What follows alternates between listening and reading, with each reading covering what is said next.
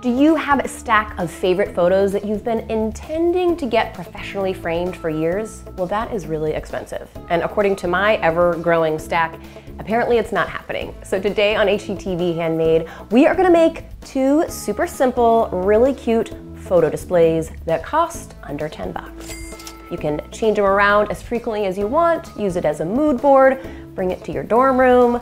Here's what you'll need to get started. Separate your hoop and keep the solid circle. Use 3 dowels to divide the circle into fourths.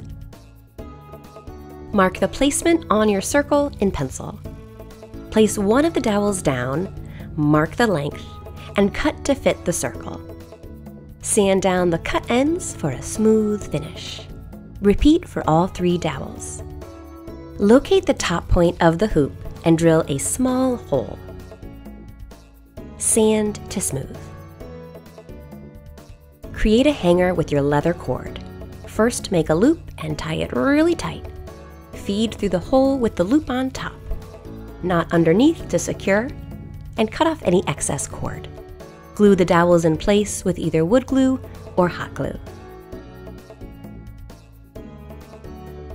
To make a square display, you'll also need a hammer and 1-inch nails. Use dowels that are 3/8 of an inch thick and cut 4 18-inch pieces. Make a square with those pieces and attach them with 1-inch nails and a hammer.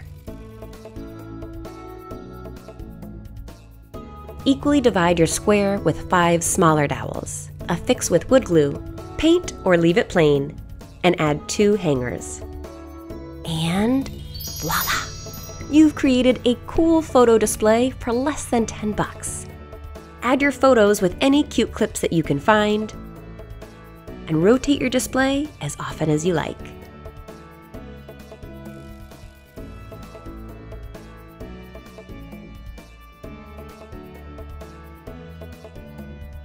I am loving seeing my favorite animals and humans in one place.